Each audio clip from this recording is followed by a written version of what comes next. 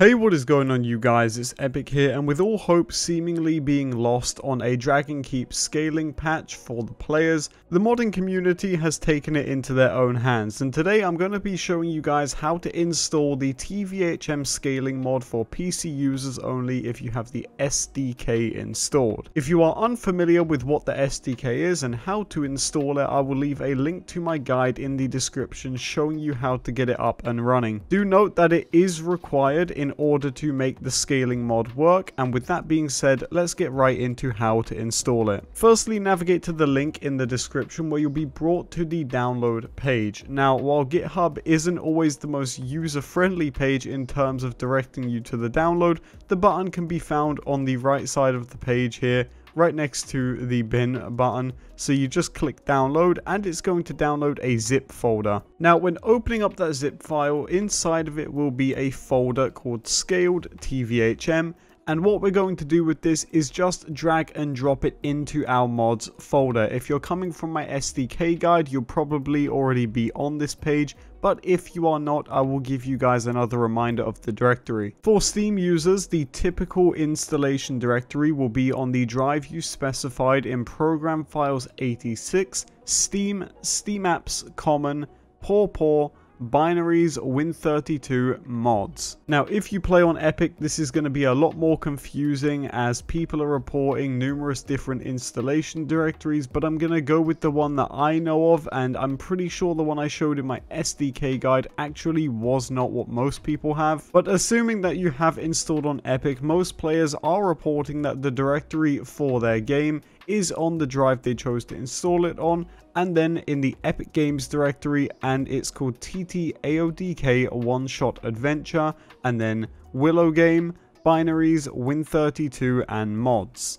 Now, if you're on Epic and what I just said is incorrect, please leave a comment trying to help us out on this. This is something which I am still actively trying to get to the bottom of. As you may remember in my SDK video, I had my directory in the Steam library folder for some reason. So if you happen to have a concrete location for Epic Games users, please let me know in a comment. Now, assuming that the mod is in your mod folder, the last thing you just have to do is simply start up the game. And assuming everything is installed as I showed in the SDK video and in this video, your mod should be working. The way to test this is very easy. Simply go to the mods menu on your main menu, and within there you should see a mod called TVHM Scaler. It should probably be disabled by default. Just go ahead and enable it, and you are ready to go. The TVHM Scaler is an absolutely fantastic mod, and it's made by a modder named Juso, somebody who has put in a lot of work for this community to make this happen,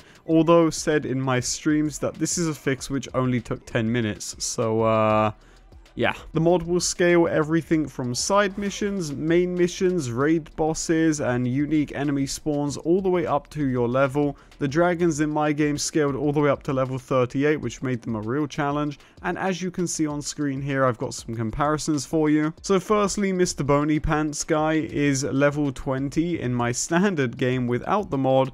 And then if I go and turn on the TVHM Scaler mod, Mr. Bony Pants guy goes up to a very nice level 35, as he should. Alternatively, we have Arguk the Butcher here, and as you can see, he is also very underleveled in comparison to me.